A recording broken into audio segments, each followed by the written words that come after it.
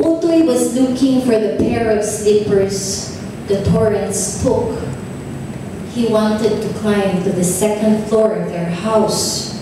A spray of splinters from broken things lie on the stairs, the shattered windows from his room, dampened clothes, strips of wood boards from a ceiling blown to pieces. What was left of their roof was all of heaven. On their second floor, he watched as the moon and the stars sprawled on the skies, the brightness, the luminous sky after the storm beyond the house, the naked mountains his hands could almost touch, trees stripped of their leaves, houses bared of their roofs, dreams sundered, entire lives wrecked. He went down the stairs to the deepening cry of the ambulance. He went down the stairs to the cry of the ambulance in the deepening, deepening night.